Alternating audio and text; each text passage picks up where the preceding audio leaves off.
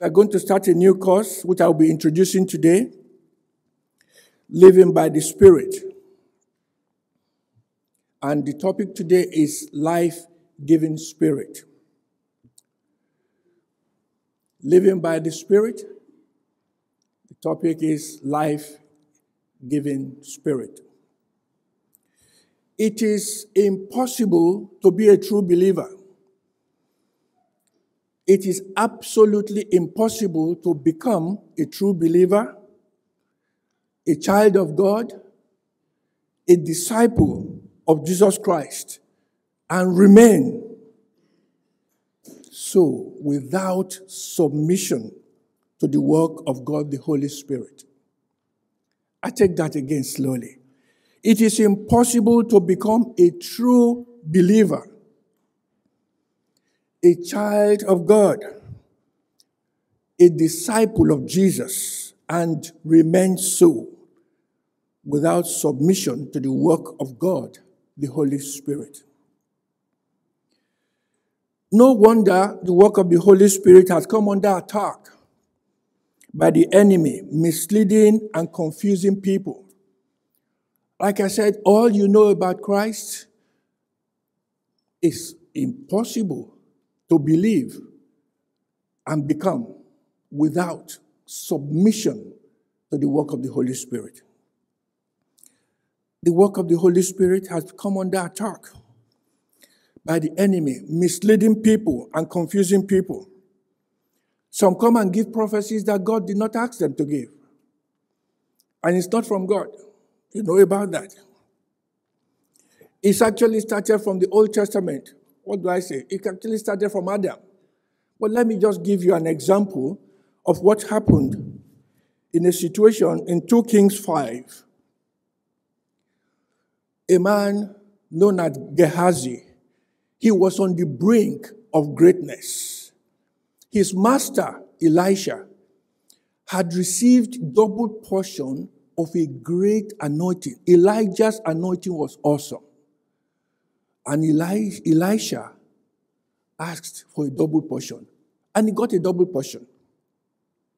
And then there was Gehazi, who now became a servant, like an assistant, learning on the job. A time came when there was a leper that was healed by his master, Elisha. And then the leper came to say thank you.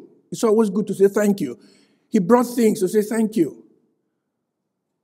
Elisha said, as long as the Lord lives, whom I serve, I will not take anything from you. Okay? As long as the Lord, whom I serve, lives, I will not take anything from you. Go in peace. So, the leper, a former leper known as Naaman was going. And then Gehazi said, oh, my master let him off too lightly. And then he used those words, as long as God lives, I will go after this man. He went after the person that had just been healed. And he said, oh, my master said I should come to you and ask that 2 people have just come. The first lie said his master sent him. First lie. Second lie, 2 people have just come from the band of the prophets and, give them some gifts. Can we have 1 talent of silver and 2 items of clothing? The man said, take 2. So he took 2. He was helped to move them. And then after some time, he took over. He went to hide them. Then he went in front of his master, Elisha. And Elisha said, where have you been? He lied again. He said, I didn't go anywhere. Elisha said, didn't you know my spirit went with you? Is this the time to take and receive presents? You will, the leprosy that left Naaman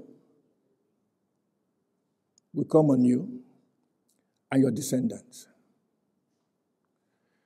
Let us just consider those two. They used about the same words. One of them said, God, Elisha, as long as the Lord whom I serve lives, I will not take anything from you. That was what God said. And then Gehazi said, as long as the Lord lives. He didn't say whom he served. Fake. One was real, blessing. Of course, the blessings of and through Elisha continued. Gehazi got leprosy. Naaman said he wanted one. Naaman said, take two. He took two. And he took leprosy. Not only on himself, but on his family. We have different things happening that you know about. Just a few days ago, we had the crossover service. And someone sent a picture to me, a video of how they did crossover service. A pastor put out his leg on a chair, and people lined up to go through. Crossover. I looked at it. What is this? Cross over through your leg. The pastor is living. He has a lifespan. God that enables you to cross over lives forever. And you are passing through his leg. No wonder, like I said, the work of the Holy Spirit has continued to come under attack. Individuals and churches ignore the work of the Holy Spirit. This results in absence of life-giving personal fellowship with God. People don't no longer have personal fellowship. Imagine that guy they called Daniel, who went in as a slave, but he wasn't. He lived as a king actually. 4 kings. He was the one ruling. When they didn't know where to go to, what to do. When they dreamt and they couldn't interpret, they came to Daniel. So who was ruling? It was Daniel, really. 3 times a day, he had time with his God. He went to pray. They said it was his custom. They looked for things against him, jealous people. He did not look for them. He was just doing well. When you are doing well at times, you come under attack. They look for things. They said, no, only with things about his God. And they said, don't ask anything from anybody. And then they caught him praying. Well, he's been praying for a long time. At times when you pray, some people say, I'm tired. We'll just go to pray. No. The day you will need the prayers, it will be awesome. What happened? They took Daniel, threw him in the den of lions. The lions left him alone. They didn't touch him. God said, this is not food. There are many things we see. When we see Daniel in heaven, we'll ask, how did he feel? There are lions all over. Lions here, lions there. And then the people that accused him, that they threw in the same place, may have thought, well, they brought Daniel out, nothing happened to him. We are many anyway. These lions won't be able to eat us. Suddenly, the lions had extra appetite. They caught them in the air and devoured them. It is good to stay in line with God. We are coming there shortly. Some people complain, they say they are going through the motions. That phrase riles me now. The Lord God Almighty, His Spirit is in you. You say you are going through the motions. You have a problem. You have a big problem. The living God, the one who does it, who was, who is, and who is to come. His Spirit is supposed to be in you, and you are saying, I'm going through the motions. You see, you are the one ignoring Him. You are looking at Goliath, mountains. You are seeing things. Some people see things that are not there. Although some people see things that are there. One famous musician was on the corridor. He started looking. He stopped at the long corridor, was looking out. He said he stood there for about an hour. And someone said, "What are you looking at?" He said, "Look at this beautiful picture." He was admiring the picture. And the person said, "There's nothing there." He was just seeing things because he was affected by drugs. He started seeing things that were not there. Admiring drawings that are not there. Plain wall, you see drawings. These are things. People want to get power.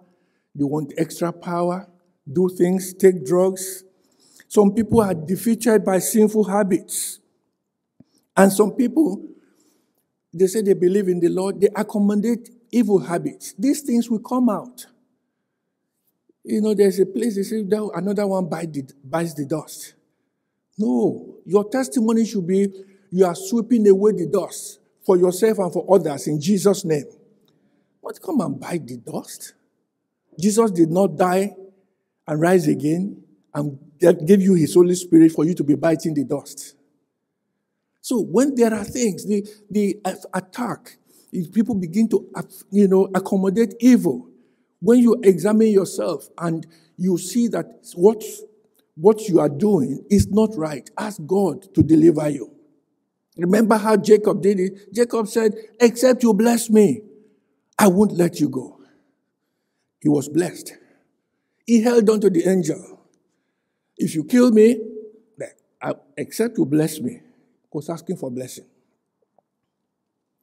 We thank the Lord. We hear of big mega churches who never mention repentance and sin. Jesus came, because they said if they mention repentance and sin, people won't come. They said, "You are okay the way you are. You are cool." And I tell you, in most meetings, we are uplifted when there's worship. Okay? Then people go back to doing what they are doing. Evil. So when they feel that is the thing, no, he is come to transform you and transform me. If you remove sin and repentance from the gospel, what is left? Jesus came to destroy the power of sin. Repentance is a gift for you to turn away from sin and turn to the Lord. So if you don't talk about repentance, how can the people be saved? How can they be transformed? These are the things, ways of attacks. Some people actually misrepresent the work of the Holy Spirit. They tell you, "I'm going to Canada, I'm going to one part of the US, there's revival there. I want to go and catch the thing and bring." What are you catching? How many people can travel to Canada? The Lord says, "Believe in me, repent of your sins, I will come. I will put my spirit within you." If you have to travel somewhere, and then they come back, they focus on manifestations. But I tell you, manifestations that don't lead to transformed lives are dodgy. If I begin to jump up and jump up and jump up and fall over, and jump up and fall over, and there's no difference. Well, where I grew up, let me tell you, you don't need to do much. You just wait.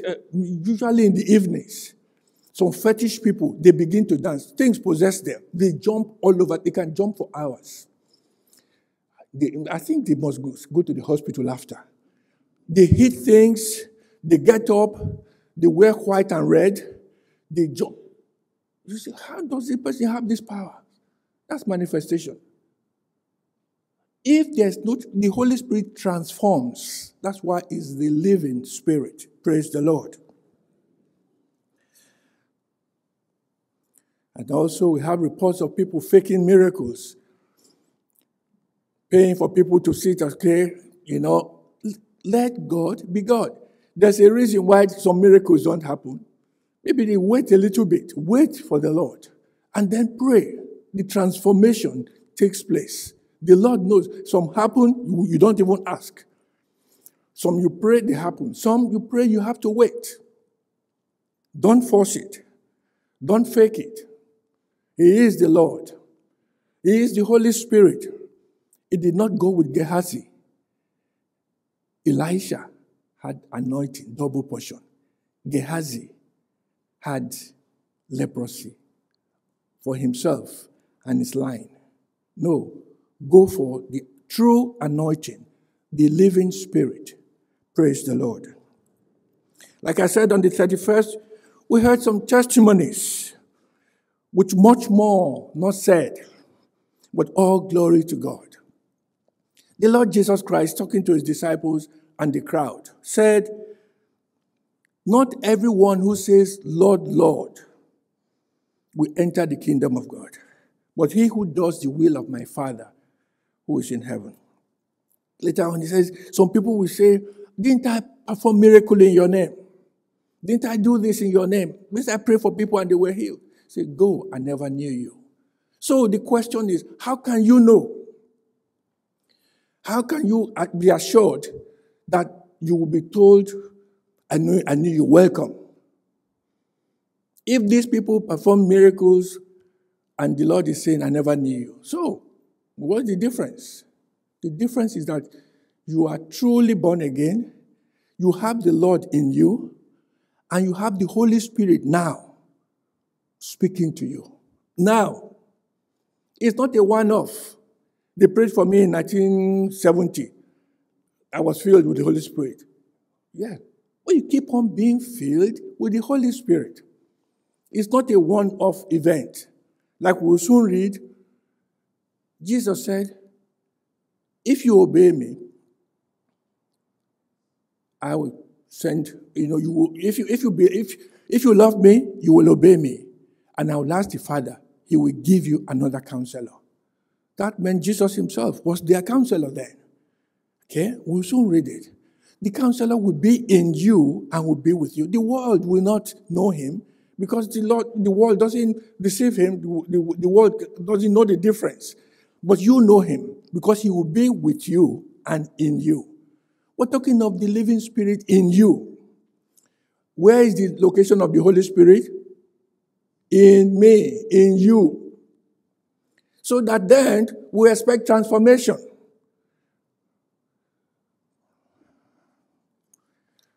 When we see things, what does a counselor do? What is the work of a counselor? Jesus said, I will pray. If you love me, you will obey what I command, and I will ask the Father, he will give you another counselor who will be with you forever. He will be in you and with you. Okay, normal counselors that we have. What is the job of a normal counselor? They work with people with a wide range of emotional and psychological problems to help bring about effective change. They do a good job, not so? But we're talking of the Lord. They are human beings. These people, normal counselors, they don't do 24/7. You go to, in fact, when you go, you see them per hour and you pay a lot of money. After which they go home and you go home. But the one the Lord is promising, his own spirit, will be in you and with you. So you can see that we will pray that God will help us listen to him, not talk over him, not your will. Say, this is what I've decided to do. Well, that was what Gehazi decided to do. But what Elisha decided to do was what the Lord said. You see, the dangers of what I decided to, this is my will. What is God's will? It's supposed to live in you. Even, the Lord is leading us to focus on this so that we truly understand who the Holy Spirit is and to submit properly to him. That's what this course is about. Living by the Spirit. Even in the Old Testament, people that lived as children of God submitted to the Holy Spirit. Let me give you an example. You know the example of Joseph. Joseph, his brothers, very quickly, his brothers wanted to kill him. They finally sold him. And then he went into, he was bought by Potiphar. God blessed the house of Potiphar and what Potiphar was doing outside his house because of Joseph. It soon became clear why. When Potiphar's wife decided to go for Joseph, come and sleep with me, she said, Joseph refused. The Bible says it continued. It wasn't a one-off. Continued asking. He said, no. I said, how can I sin? Not against his master, against the Lord. How can I sin? He had an audience of one. Some people will say, look at your brothers don't like you. Bad things are happening to you. See, the master's wife is asking for... No, it's not the master. It's not my brothers. It's not this woman. It's the Lord I'm accountable. I cannot sin against the Lord. Then he was framed. He ended up in jail. Even then, God was with him. The extent to which God will go to be with people who are with him, who are surrendered to him. God went to jail to meet and bless Joseph. And then he interpreted 2 dreams. They came to pass. He said to one of them, don't forget me. That one forgot him for 2 years. Then the Lord made Pharaoh have a dream, 2 dreams in a night. He was worried. He got everybody in his world, okay, in Egypt and all around to interpret and tell him the meaning. They could not. Then that man, the chief butler, remembered. He said, oh, when I was in prison, somebody interpreted, get him. And then Joseph came. He interpreted the dream. He said the 2 were the same. He interpreted it. It will be 7 years of plenty and then 7 years of famine. Oh, king, oh, Pharaoh, I advise you get somebody who will be able to manage the system so that in the years of plenty, he will be able to sort it out so that it keeps some. And in the years of famine, you have, they will still have food. What did the king say? What did Pharaoh say? Genesis 41:37. The plan seemed good to Pharaoh and to all his officials. So Pharaoh asked them, can we find anyone like this man, one in whom is the Spirit of God? Then Pharaoh said to Joseph, since God has made all this known to you, there's no one so discerning and wise as you. You shall be in charge of my palace, and all my people are to submit to your orders. Only with respect to the throne will I be greater than you. Praise the Lord. I don't want to digress. You can imagine when there was state function after that. What do you think Potiphar's wife will do? She will say she has headache in her tummy. She's not going. Because she accused the man wrongly, and the man is now in charge. Joseph is now in charge. Oh, the husband will say, no, my leg is paining me. He would do everything, my stomach, my head. But Joseph didn't go that way. His focus was on God. Praise the Lord. Even Pharaoh recognized that the Spirit of God was on Joseph. You know the rest of the story. In Exodus 31, 2-5, the Lord, who had been leading the children of Israel, told Moses, he said, see, I have chosen Bezalel, son of Uri, the son of Hur, of the tribe of Judah, and I have filled him with the Spirit of God, with wisdom, with understanding, with knowledge, and with all kinds of skills, to make artistic designs for work in gold, silver, and bronze, to cut and set stones, to work in wood, and to engage in all kinds of crafts. If you read further, you see that God also gave people to assist him. There was some other, so that there will be no jostling. Go to God. God has a plan for you. If you go outside what God says, it's dangerous. I won't even say you should go and ask Gehazi. If don't go, you can just answer. You can see the lingo, use the same lingo. As long as the Lord lives.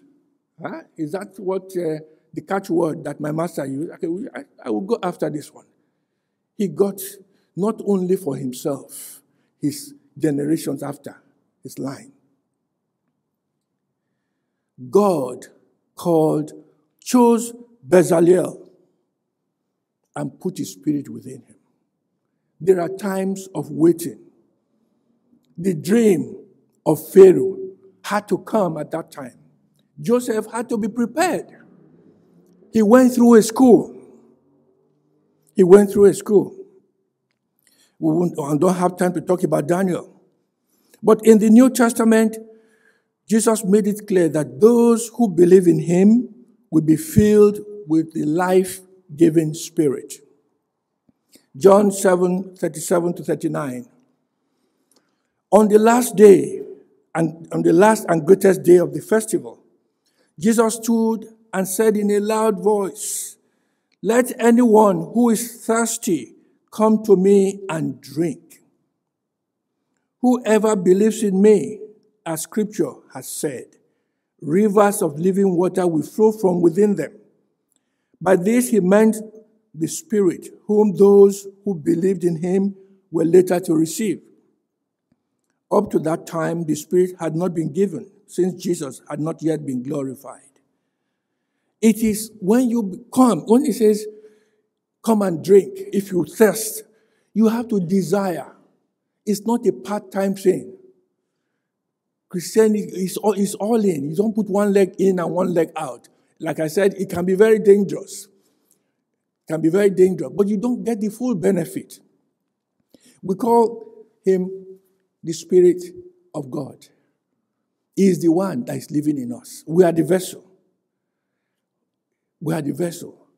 And we have to make ourselves clean, away with things, put to death things that are not right. As he brings them up, you put them aside, cast them aside. If not, people might become pastors, heads of organizations, general overseers, and yet they carry sin. Big worship leaders, members of congregations, and there are still things there. When he says, "Arise and shine, for your light has come," it's because the Spirit of the living God dwells within him. That's why I will arise. In his power, his grace, I will ask him. When I'm awake, I will ask him. When I'm asleep, it's supposed to be a constant thing because his domicile is in you now. He lives in you and will be with you. Praise the Lord. No one can have the life that God has promised without knowing and submitting to the Holy Spirit. People will try, and people have different shades. This is how we do things, that God hears. It's God. I can do whatever I want. They are okay in church. How women wish their husbands would be okay the way they are in church, that would be okay at home. How men, too, wish their wives would be the same. But we can all be the same. We can ask the Lord to continue to work in us. Because we have a lifespan. He doesn't have a lifespan. He is a holy God, and he wants to bless. And Jesus said, those who believe in him will receive, out of them will flow rivers of living water. Living waters, they make glad. They give life. They affect others. They make disciples. They pray. They live for Jesus. They are a light that shines. Nobody can quench them. Praise the Lord. So, as I begin to round up, what should we do to have the Holy Spirit, the living Spirit in us? The first thing, be in Christ through the Holy Spirit. Jesus says, enter through the narrow gate. See, when you are in Christ, you don't only choose a different direction, you choose a different master. You choose a different master. You cannot serve God and mammon. No. You choose a different master. It's not just a way of life. Okay, I do it a bit. I take time off. I go on holiday. No. You choose a different master. The Lord is not your master. Jesus said, enter through the narrow gate. For wide is the gate and broad is the way that leads to destruction. And many enter through it. But small is the gate and narrow is the road that leads to life. Only a few find it. Do you want to find it? Do you want to find it? Jesus says you can find it. Just say, Lord, I want you in my life. Come, you died. I celebrated a short while ago of your birth. Lord, we keep hearing, but I come to you again. Please, remove my heart of stone. Give me a heart of flesh. Make me the person you want me to be. Transform me. Forgive me my sins. This is where repentance comes in. It's a gift. Once you are alive, you can repent. But don't make a habit of going to sin and coming to repent. Even you yourself, you'll be a yo-yo. You are not sure of where you are going. So repent. Turn away. Turn away. And attitudes that you have picked up, could bring them before the Lord. Say, Lord, remove them from me. This is not right. This is who my expression now. I affect my family. I affect my friends. But it's not right. Lord, help me to get rid of this. It's a once you are alive, you have to be doing that. There's there's somebody up here talking down at you. No, everyone, whatever the Lord flags up. When something comes to your mind, see, we have a battle of my will, your heart, what you want. The devil we can easily spot. At times we cooperate with the devil. But we have the Holy Spirit. So when the Holy Spirit says that thing is not good, throw your hands up. Say, Lord, please forgive me. Oh, that person is looking at me somehow. That person is so good. I find it difficult to pray for the person.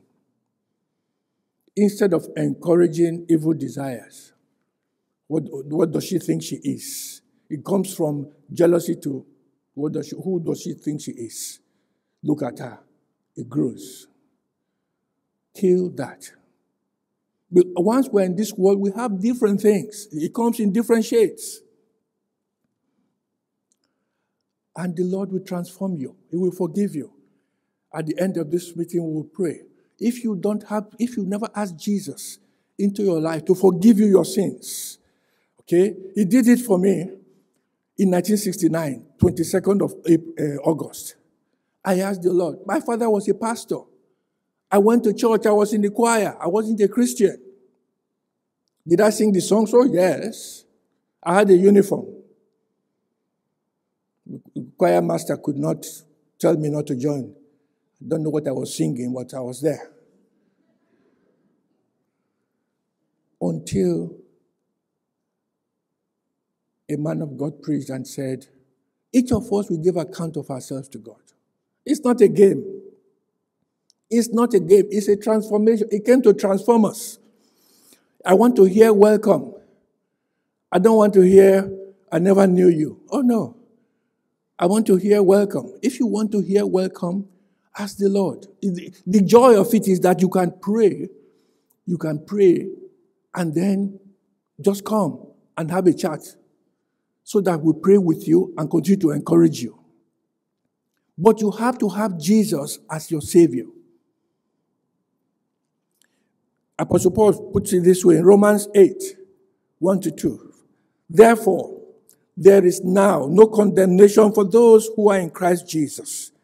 Because through Christ Jesus, the law of the Spirit who gives life has set you free from the law of sin and death.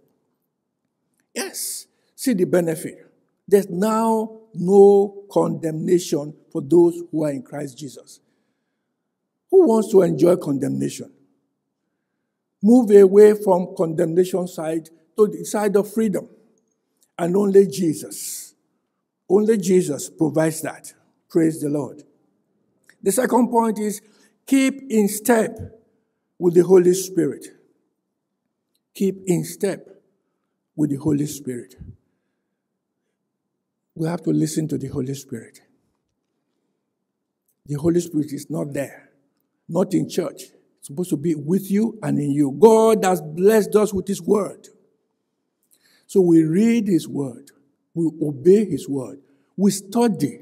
There's reading, there's study. We study, we take in. We meditate on the word of God so that we will be transformed. We will be blessed.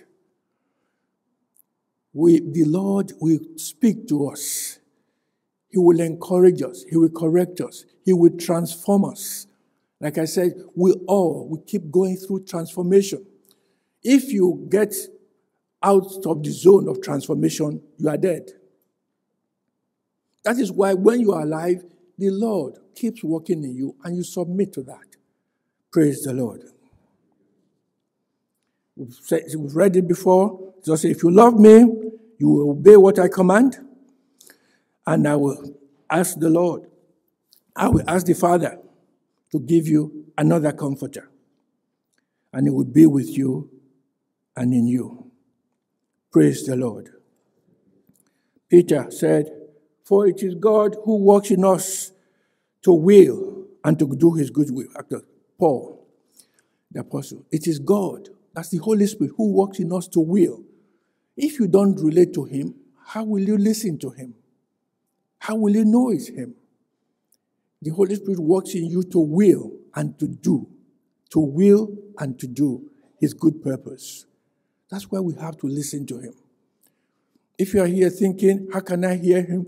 Ask the Lord, Lord, I can't hear you. Speak to me. You will see the Lord will speak to you. He will direct you. He will direct you. Keep in step.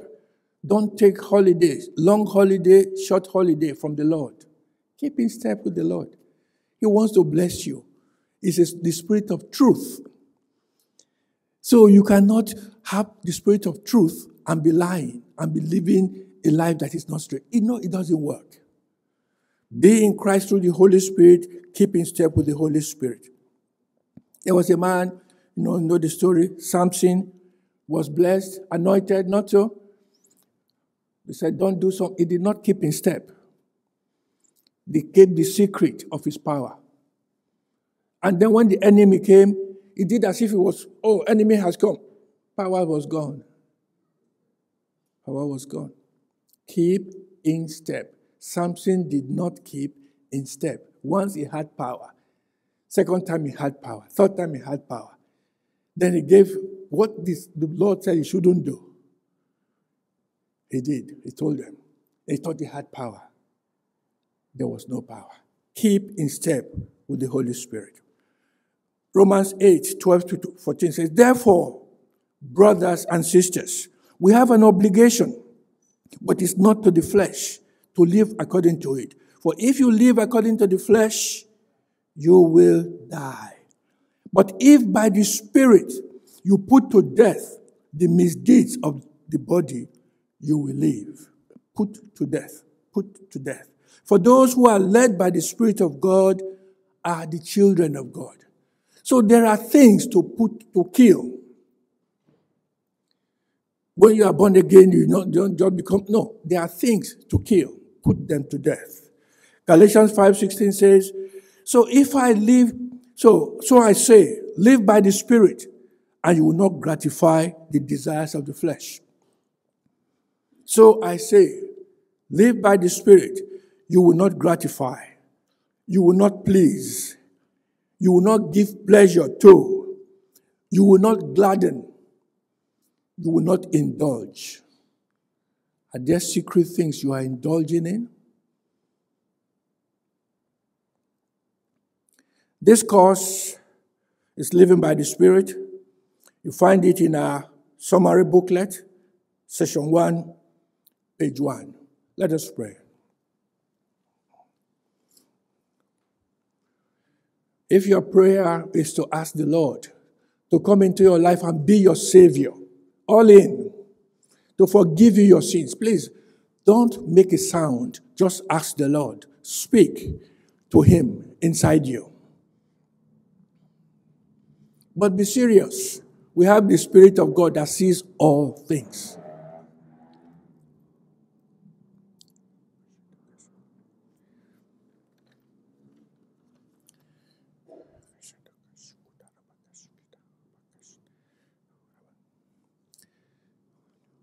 If you want to say after me,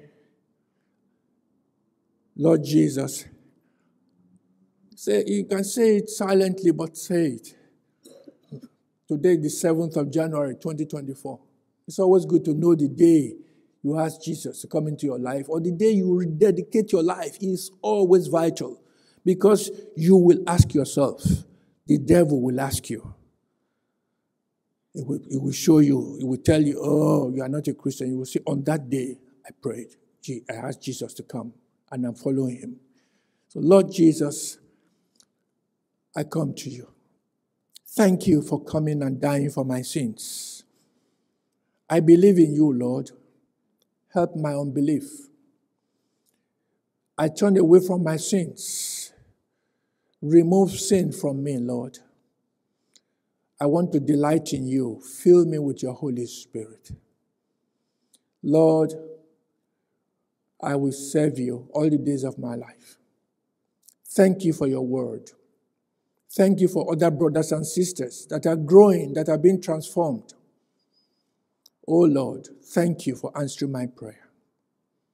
In Jesus' name, amen. For those who want to be prayed for, to be filled again, refreshed, to be enlightened, to be strengthened by the Holy Spirit, who want to highlight and say, Lord, you are in me. I ask you to come and fill me. I will listen to you. I will listen to you. Let us pray.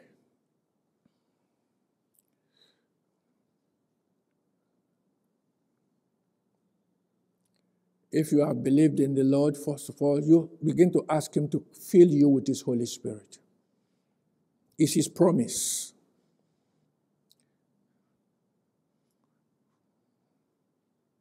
Spirit of the living God, fall afresh on me. And if you are a Christian, you've never been baptized with the baptism of the Holy Spirit, come at the end of the meeting, I will be here. I will pray for you. The only things you need that you come with is yourself, that you now have asked Jesus Christ to be your Savior. You want to follow him. I will lay my hands on you and pray that you'll be filled with the Holy Spirit. For the rest of us who want to be filled again, let us pray. Father, we thank you. Thank you, Lord, that because you've chosen to live with us and in us, if we believe in you and obey what you command, Lord Jesus, we want to obey what you command. Fill us again with your Holy Spirit, the Counselor, Lord, the Spirit of truth, the Holy Spirit, your Spirit. Fill us again and again and again. We thank you. You've called us this morning in worship, in prayer, Lord, in your word, that we should keep in step with you. Lord, we pray that even inside us, our thoughts, will say, Lord, what do you say? What is your way? What is your direction? Because your ways are always perfect. Thank you, Lord. In Jesus' name, amen. The final prayer, I want to pray for anybody who's ill. You can stand up, or you can stand up on behalf of anybody who is ill.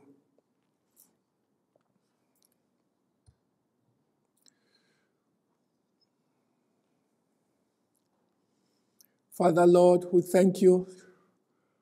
We bless you for your power, your grace to save, to heal, and to deliver. We ask you, Lord, many of us, either we are ill or we know those who are ill. We ask for your healing grace to come upon them in Jesus' name. Whatever the name of the illness, whether it's outside our bodies or inside our bodies, whether it's fear, or trepidation. In the name of Jesus, I command these illnesses to go in Jesus' name. I declare the obvious, that these people have the Holy Spirit living in them. So, the living God. So you get out of them and get out of their business in Jesus' name. Lord, we thank you. Take alone all the glory. All the glory alone belongs to you. We thank you and we continue to honor you. Father, thank you. We pray that, Lord, those of us that have been prayed for, we pray for others. It is for everyone who is a child of God to express, to arise, and glorify your name. In Jesus' name we have prayed. Amen.